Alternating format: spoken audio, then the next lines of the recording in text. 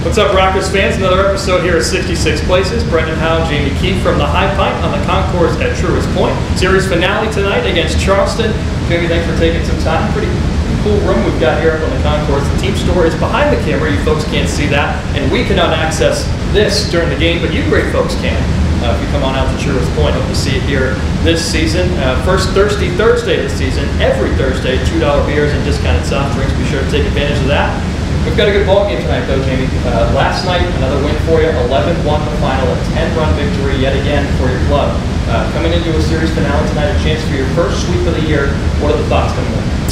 You know what? We've taken the series, so whatever happens tonight, outstanding. You know, obviously we want to go out there and do what we've been doing and put some offensive numbers up and keep that run total down. You know, Liam's coming in and throwing for us tonight, and if he can, get out there and throw the ground balls that he's capable of, and our offense puts some numbers up, we'll be good to go. Your offense is putting up incredible numbers. You lead the league in doubles. You've got Shed Long and Michael Russell atop that list. How good has it been to have Shed Long really come into his own at the top of that order alongside him as well? Yeah, for sure. One of the conversations that we had early on, Shed and I, was where are you most comfortable, in the lineup, and he wants that leadoff spot.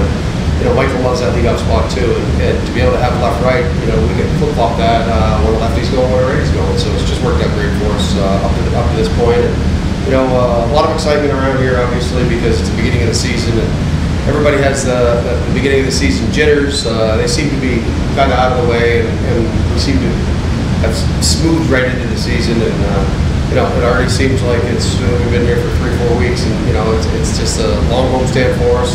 So it's exciting for us. We want these fans to come out, make sure that they, get to see the ballpark, get to see the new team, and maybe come into the Pint and grab a home.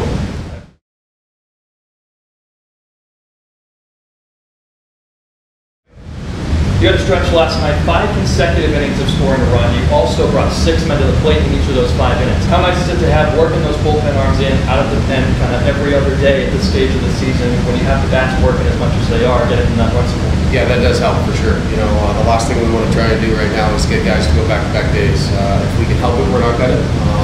So far so good. Can't say that won't change tonight. You're one pitcher like stem away from getting hit or taking a foul. A guy just misthrows a ball or gets a line drive hit back at him. It's like Stemmer had to deal with. And then you really got to go deep into the pen quickly. And so far so good. I mean, it's going to happen. It will happen again this year. But right now we've been able to get those runs and put guys in some non-pressure situations to try and get their feet wet. And the bullpen's been really good. So. When Rice comes out and he throws as well as he has, he hasn't had much to show for it. Obviously he doesn't get over on a ground ball yesterday and 2 days ago. Should have been out of the inning defensively anyway.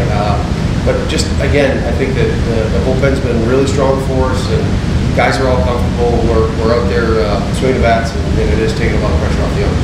You mentioned Liam, who is taking place with Craig in the rotation tonight. He's coming in cold. He was with us in spring training, but off for about a week or so, and now coming in starting tonight for you. What are you hoping to see out there? Well, I mean, the big thing with Liam is if he stays down in the zone and his 2-seamer's working and he's hitting his spots, he can run right through the lineup because he gets a lot of ground balls. If he's up in the zone, that's when he gets in trouble. He knows it, we know it, and he looked a lot better this spring. Really been able to contain get that 2-seamer and that changeup working. And when he's down in the zone, like I said, he's a lot of fun to play defense behind because if he can stay ahead of the count and make these guys swing at bats, he could be a headache for an offensive team. That's what we're hoping to get out of him tonight. Series finale tonight from Truist Point. Hope to see you there. 6:35 first pitch. Talk to you tomorrow for another episode of 66 Places.